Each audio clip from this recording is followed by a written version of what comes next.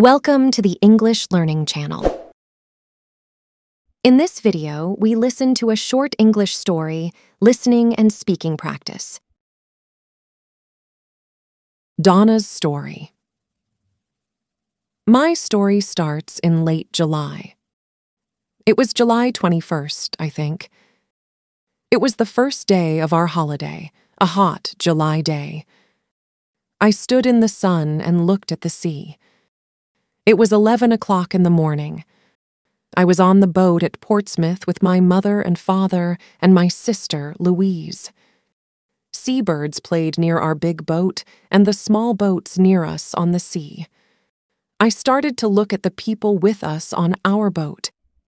They all watched the seabirds and talked and laughed. They were all happy on the first day of their holiday, too. And suddenly there he was, this tall, quiet boy in a blue and white shirt. He was really good-looking. I'll always remember the first time I saw him. He didn't see me then. He was with some friends. One of the boys was his brother. I think they had the same blue eyes, the same mouth and nose, nearly the same hair. His brother and one of the boys with him tried to catch the seabirds, and he smiled at them. Then they came and stood near us, and they talked about the small boats on the sea.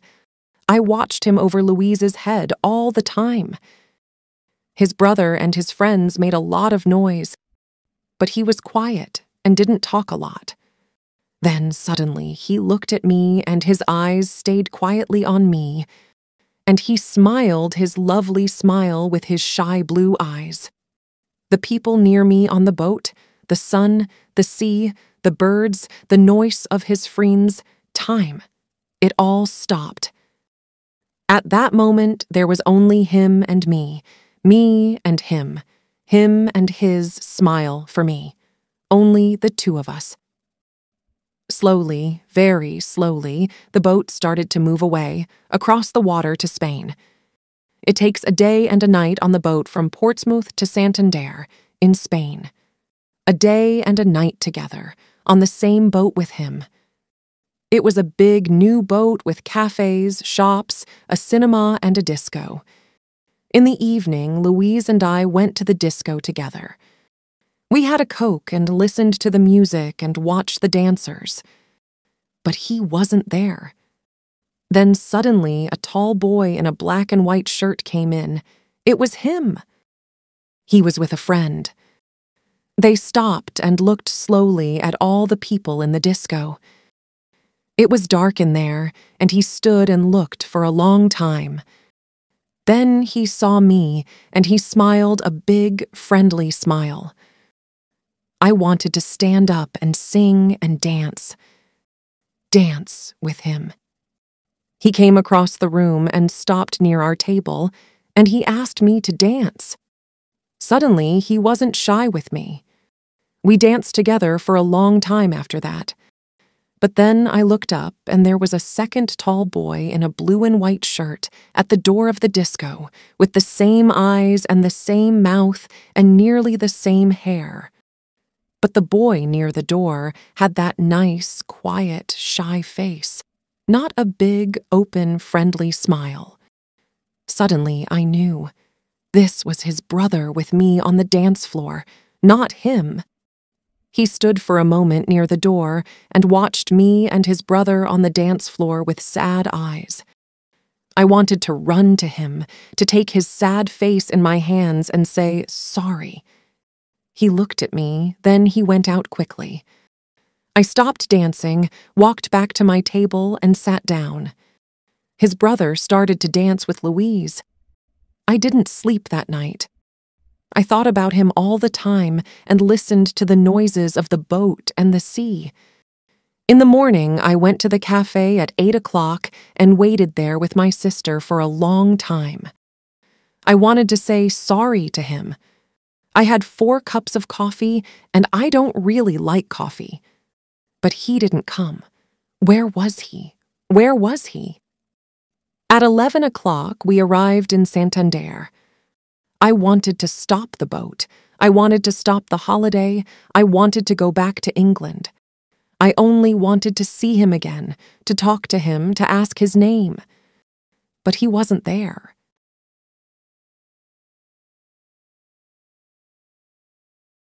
Donna's story, with Arabic translation. My story starts in late July. It was July 21st, I think. It was the first day of our holiday, a hot July day. I stood in the sun and looked at the sea. It was 11 o'clock in the morning. I was on the boat at Portsmouth with my mother and father and my sister, Louise. Seabirds played near our big boat and the small boats near us on the sea. I started to look at the people with us on our boat. They all watched the seabirds and talked and laughed. They were all happy on the first day of their holiday, too. And suddenly there he was, this tall, quiet boy in a blue and white shirt. He was really good-looking. I'll always remember the first time I saw him. He didn't see me then. He was with some friends. One of the boys was his brother. I think they had the same blue eyes, the same mouth and nose, nearly the same hair. His brother and one of the boys with him tried to catch the seabirds, and he smiled at them. Then they came and stood near us, and they talked about the small boats on the sea. I watched him over Louise's head all the time. His brother and his friends made a lot of noise, but he was quiet and didn't talk a lot. Then suddenly he looked at me and his eyes stayed quietly on me, and he smiled his lovely smile with his shy blue eyes. The people near me on the boat, the sun, the sea, the birds, the noise of his friends, time. It all stopped. At that moment there was only him and me and him and his smile for me.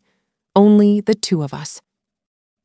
Slowly, very slowly, the boat started to move away, across the water to Spain. It takes a day and a night on the boat from Portsmouth to Santander, in Spain. A day and a night together, on the same boat with him. It was a big new boat with cafes, shops, a cinema, and a disco. In the evening, Louise and I went to the disco together. We had a Coke and listened to the music and watched the dancers. But he wasn't there. Then suddenly a tall boy in a black and white shirt came in. It was him. He was with a friend. They stopped and looked slowly at all the people in the disco. It was dark in there, and he stood and looked for a long time. Then he saw me, and he smiled a big, friendly smile. I wanted to stand up and sing and dance. Dance with him.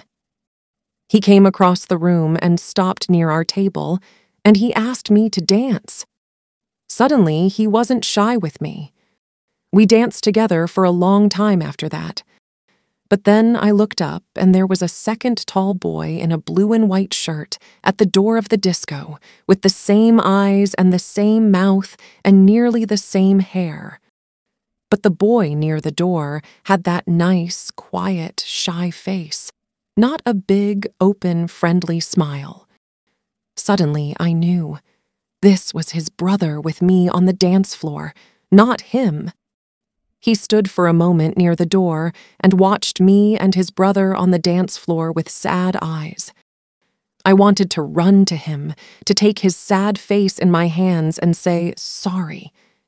He looked at me, then he went out quickly. I stopped dancing, walked back to my table, and sat down. His brother started to dance with Louise. I didn't sleep that night. I thought about him all the time and listened to the noises of the boat and the sea. In the morning, I went to the cafe at 8 o'clock and waited there with my sister for a long time. I wanted to say sorry to him. I had 4 cups of coffee, and I don't really like coffee. But he didn't come. Where was he? Where was he? At 11 o'clock, we arrived in Santander. I wanted to stop the boat. I wanted to stop the holiday. I wanted to go back to England. I only wanted to see him again, to talk to him, to ask his name. But he wasn't there. Donna's story. My story starts in late July. It was July 21st, I think. It was the first day of our holiday, a hot July day. I stood in the sun and looked at the sea. It was 11 o'clock in the morning. I was on the boat at Portsmouth with my mother and father and my sister, Louise. Seabirds played near our big boat and the small boats near us on the sea. I started to look at the people with us on our boat. They all watched the seabirds and talked and laughed. They were all happy on the first day of their holiday, too. And suddenly there he was, this tall, quiet boy in a blue and white shirt. He was really good-looking. I'll always remember the first time I saw him. He didn't see me then. He was with some friends. One of the boys was his brother. I think they had the same blue eyes, the same mouth and nose, nearly the same hair. His brother and one of the boys with him tried to catch the seabirds, and he smiled at them. Then they came and stood near us, and they talked about the small boats on the sea. I watched him over Louise's head all the time. His brother and his friends made a lot of noise, but he was quiet and didn't talk a lot. Then suddenly he looked at me and his eyes stayed quietly on me, and he smiled his lovely smile with his shy blue eyes. The people near me on the boat, the sun, the sea, the birds, the noise of his friends, time. It all stopped. At that moment there was only him and me and him and his smile for me. Only the two of us. Slowly, very slowly, the boat started to move away, across the water to Spain. It takes a day and a night on the boat from Portsmouth to Santander, in Spain. A day and a night together, on the same boat with him. It was a big new boat with cafes, shops, a cinema, and a disco. In the evening, Louise and I went to the disco together. We had a Coke and listened to the music and watched the dancers. But he wasn't there. Then suddenly a tall boy in a black and white shirt came in. It was him. He was with a friend. They stopped and looked slowly at all the people in the disco. It was dark in there, and he stood and looked for a long time. Then he saw me, and he smiled a big, friendly smile. I wanted to stand up and sing and dance. Dance with him. He came across the room and stopped near our table, and he asked me to dance. Suddenly, he wasn't shy with me. We danced together for a long time after that. But then I looked up, and there was a second tall boy in a blue and white shirt at the door of the disco, with the same eyes and the same mouth and nearly the same hair. But the boy near the door had that nice, quiet, shy face, not a big, open, friendly smile. Suddenly I knew. This was his brother with me on the dance floor, not him.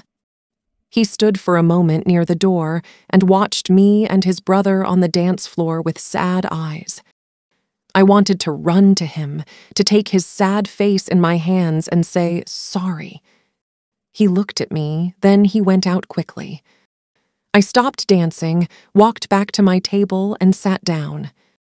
His brother started to dance with Louise. I didn't sleep that night. I thought about him all the time and listened to the noises of the boat and the sea.